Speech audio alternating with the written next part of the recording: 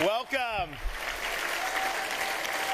Isn't it great to be in the freest state in these United States? It's an honor to be here. I want to thank Tomas for the introduction. What we have seen in other states over the last couple years has brought to life an old debate that some of our founding fathers had about what was the world's oldest profession. And it was a debate between Dr. Benjamin Rush, Thomas Jefferson, and Benjamin Franklin. And Dr. Rush was a physician, so he said, the world's oldest profession is the physician. After all, Eve was cut out of Adam's rib. It has to be the physician. And Thomas Jefferson, who, as you know, designed the University of Virginia, said, no, no, no, no. The world's oldest profession is the architect, because you needed the architect to bring order out of the chaos in the universe. And Dr. Benjamin Franklin said, no, it wasn't the architect, it was the politician. Who do you think created the chaos in the first place? And unfortunately, we have seen in many other jurisdictions in this country and in many jurisdictions around the world the creation of Faucian dystopias. Freedoms curtailed, livelihoods destroyed, schools shuttered, crime spiking, and opportunities dashed. The destructiveness of these policies has been exceeded only by their ineffectiveness at curtailing an airborne respiratory virus. Issuing coercive policies based on Faucian declarations runs counter to the constitutional traditions that are the hallmark of free nations. Consigning, after we saw state after state, whether it's denying people the right to go to church, whether it was denying people the right to work, whether it was denying people the right to do basic things like bury loved ones, we saw state after state consign people's rights to the graveyard. Throughout this time, Florida stood as freedom's vanguard.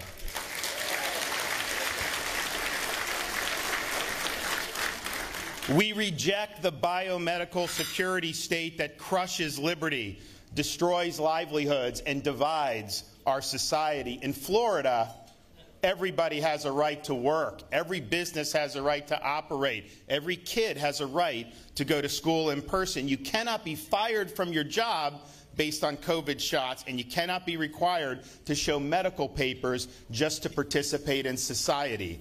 We are the free state of Florida.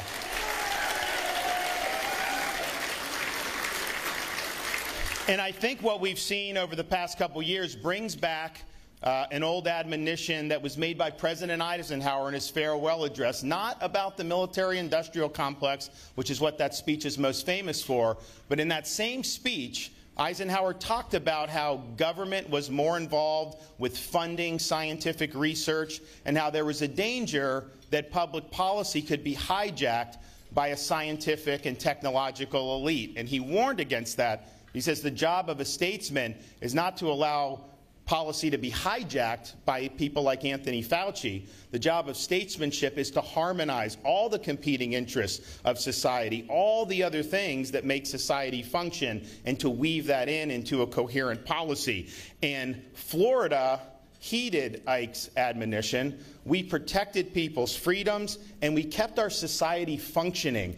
And the result is we are better for it. Not only are we doing as good as we've ever done, we are far outpacing state after state after state on almost every indicator imaginable. For example, our budget in the state of Florida that I submitted to our legislature came in at $99.7 billion. To put that in perspective, the closest state to us in population is the state of New York. They have 3 million fewer people than we do, and yet their budget's about $240 billion. And yet we have better roads, better services, higher performing K-12 schools, and the #1 rated public university system in the entire United States. And of the $100 billion budget, roughly, we've got at least a $17 billion surplus.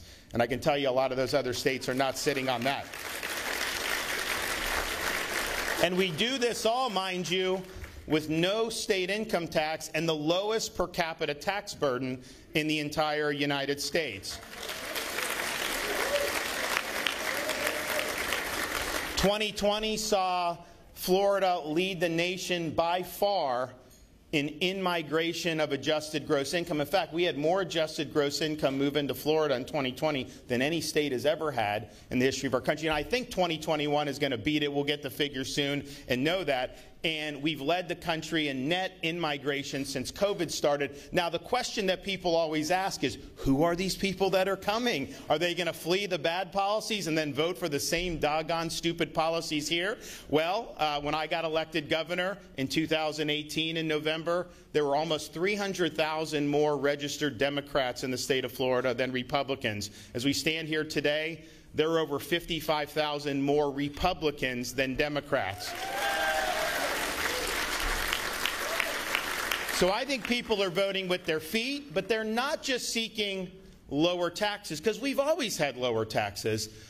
They are seeking to have their freedoms respected and freeing COVID authoritarianism. They're also fleeing to from places that do not respect the rule of law and do not support law enforcement. And they know in the state of Florida, we are a law and order state. When we had the riots happening in other parts of the country, I called out the National Guard immediately. We said it will not stand here in the Sunshine State, and since then I've signed legislation that prohibits local governments from defunding the police. We are not going to let that happen.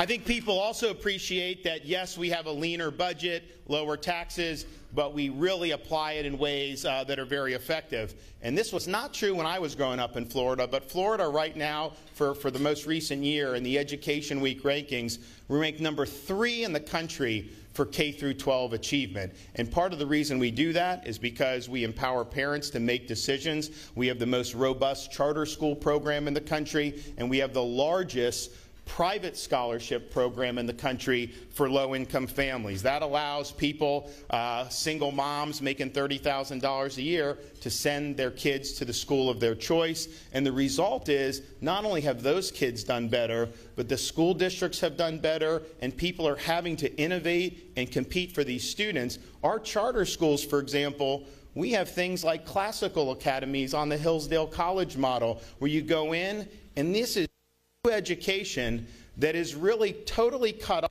the deleterious influences we've seen get involved in our education system over the last few decades. And so what we're doing in Florida is empowering parents, and it's making a difference. We're also trying to get the best people we can in our school system. Over the last 2 years, we've increased the average minimum salary for public school teachers in this state by over $6,000. And last year, we did $1,000 bonuses for every principal and every teacher in the state of Florida. We believe that our higher education system in Florida is something that we're proud of, and the fact that it's ranked number 1 in the country 5 years in a row. I don't let them raise tuition, so it's actually affordable for middle-income families, and that's important. But we also understand this. 4-year brick and ivy education is not the only way you can be successful in this country, and it's not for many people. So we have expanded apprenticeships, we've expanded training for skilled trades more than any other state in the country. The result is you need truck drivers, you need all those other things. They are being produced in the state of Florida right now, and we're going to continue to do that. And you know what? There is honor in doing those professions. You're not any worse than somebody that goes to a university. We're also leading the nation on supporting American civics and getting the Constitution back in our high schools in particular. It's now a requirement again in Florida. And I think about it this way. Some people will go to college. They want to be business people or doctors. Some people go into skilled trades. Some people, there's going to be so many different paths that Florida students take, but every single one of them, regardless of that path, is going to be called on to exercise the duty of American citizenship. And it's our responsibility to provide those students with the proper foundation of understanding what it means to be an American, understand why our country was founded, understand the principles that make the country unique, and understand why that's something worth preserving and fighting for. And so we're doing that. We have a program for teachers to go through civics training. We give them a $3,000 bonus if they do it, and we will be instituting a citizenship style test for all graduating seniors, where they have to demonstrate proficiency in understanding the same thing that our naturalized immigrants want to do. I think it's important to do that because we oppose things in Florida like critical race theory, and we should. But you also have to talk about what you're for. And so we're talking about what we're for, just as we're battling to keep those failed ideologies out of our classroom. Now, we are proud in Florida to have prohibited critical race theory in our K through 12 schools. It doesn't belong there. It's not accurate history, and we're not going to let it happen. We're working on expanding the Parents' Bill of Rights so that parents have the right to inspect the curriculum and so they know what's being taught in their kids' schools. There are people in our society, unions, leftists, who don't believe parents have a right to know what is being taught in the classroom, and parents should be able to seek enforcement of our state standards to make sure that they're doing that. So we're also working to defund DEI consultants at our universities and any school districts. This is a cottage industry of nonsense. We should not be spending one dime of taxpayer dollars teaching kids to hate our country or to hate each other, and we're not doing that in Florida. We also oppose corporate wokeness, and you see that in how they treat some of their employees, doing training programs which are absolutely outrageous, and we believe that that violates people's civil rights, and we're going to work to make sure that that's clarified in Florida law. We've also said to companies, look, it's a free country. You do have the ability, if you want to stick your beak into voter ID or some of these other things, you know, that's fine. But understand this. If you're just genuflecting to the mob, if you're trying to placate the left at our expense, in Florida, we're fighting back against you. We're going to make sure we expose what you're doing, and we're going to stand up for our people. And when they were trashing, these companies were trashing the Georgia election bill, virtue signaling, and pursuing false narratives, we took note of that in Florida and say, that ain't going to work here. We did an election bill a couple months later that was much stronger than Georgia. The left had a spasm. The media had a spasm.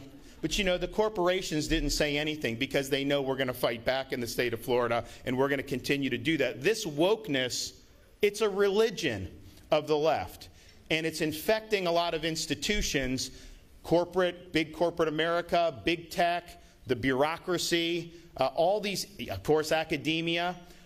It is wokeness, a form of cultural Marxism. The goal is to delegitimize the founding of this country, the principles that the founders relied on, our institutions, our Constitution, to tear basically at the fabric of our society. And they want to replace it with effectively left-wing ideology as the founding ethos of America. That would be a disaster. It also runs counter to what Roger Scruton warned of, what he called a superstition that persists in the West, that somehow human nature can just be remade and we can start anew again and dismiss all the accumulated wisdom of those who have come before us. This wokeness is dangerous, and we've got to defeat it on all fronts. If you look at the agenda of the left right now, if they had just a few more U.S. senators, what would they have tried to do? Pack the Supreme Court, abolish the Electoral College, make D.C. a state so you get 2 radical senators for life, and ballot shenanigans and ballot fraud. That is not an agenda that many Americans are talking about over their kitchen table. They're talking about inflation, education, crime, all those other things. That is an agenda of an ideological movement that wants to render the conservative half of the country second-class citizens. And so they are playing for keeps. This is a very vicious ideology, and it requires us to understand what's right and what's true, and obviously that's discussed in an organization like this. But given what we're facing with so many institutions that are hostile to basic ideas of freedom, it requires you to show a little backbone in these fights. It requires you to demonstrate courage. When society is unmoored from the truth, those who speak the truth are the ones that are going to earn the wrath of those who are defending the discredited regime. And so that's what we see in this country now. And I can tell you this, in Florida, every single thing we've done to make this state successful, we earn the wrath of the woke left time and time again, and we beat them time and time again, and we're going to continue to do that. So our goal is make sure you're standing strong, do not back down, Nothing that is worth achieving is going to come easy. We are going to have to fight for this country. We're going to have to fight for our freedoms. Florida has been the vanguard and the leader, not just in the United States, but really around the world. The number of people that have written into our office is really incredible. So I will be here in the state of Florida holding the line. I am going to be standing my ground. We've accomplished an awful lot in the state of Florida, but I can tell you this. We have only begun to fight. Thank you all. God bless you, and enjoy your evening. Thank you. Thanks so much.